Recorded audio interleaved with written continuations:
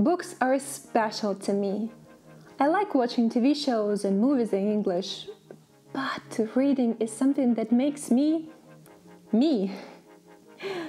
Sometimes, after so many years of reading in English, I still can't believe I can understand and, which is crucial, actually enjoy books in English. It's mind-boggling. In this video, I'm gonna tell you in what ways reading in English changed my life and changed me. And also, I really hope I'll be able to inspire even one of you to pick up a book in English and enjoy it. Let's dive in. First of all, of course, reading in English has had a tremendous impact on my English, especially my passive vocabulary, which is pretty extensive, and it allows me to effortlessly listen to things and read things. I consume content in English without any difficulties and without the need to actually look up words in the dictionary every single time. Reading in another language has taught me to guess the meaning of words from the context, which saves me so much time and effort. And since I read on a regular basis, I stumble upon the same words again and again and again, and it helps me remember the new words much better and faster. My grammar and spelling would be much worse if I didn't read constantly.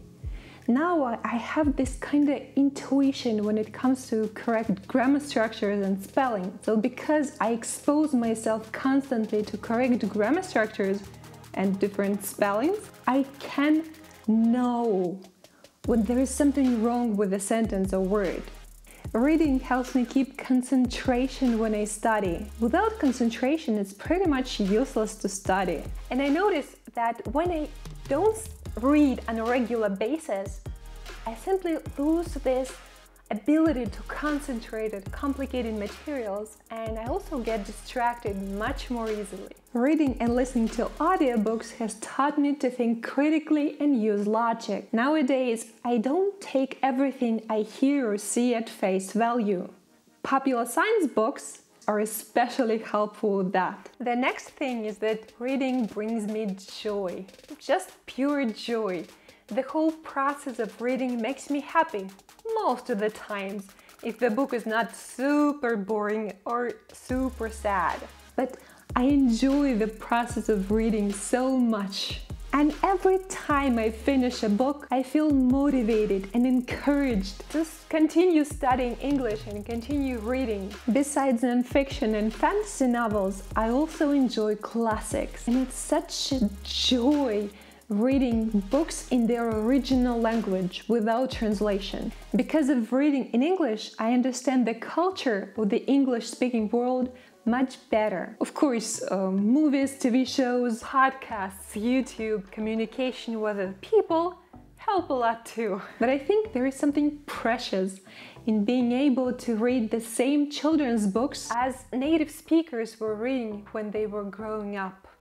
Because of books, I'm now a better conversation partner, and not only can I have discussions on a variety of topics, also I'm a much more empathetic person, because reading novels helps you understand characters, helps you relate to characters' struggles, and become more aware of people's emotions and feelings. It makes you more empathetic, and this in turn makes you a better conversation partner. Or maybe just a better person in general. One of the most wonderful things about books is that now I'm able to connect with people much better through books. I had some wonderful experience with book clubs where we read and discussed different books. And there is this one thing, I feel like that when I'm reading, I have this connection with the author for years and maybe even centuries. And this connection makes me actually feel not so much alone in my head. So overall, reading in English makes me happier, a better learner, and a better person. That's all for today. Thank you so much for watching. I hope you enjoyed this video, and I'll see you next time with some awesome language content.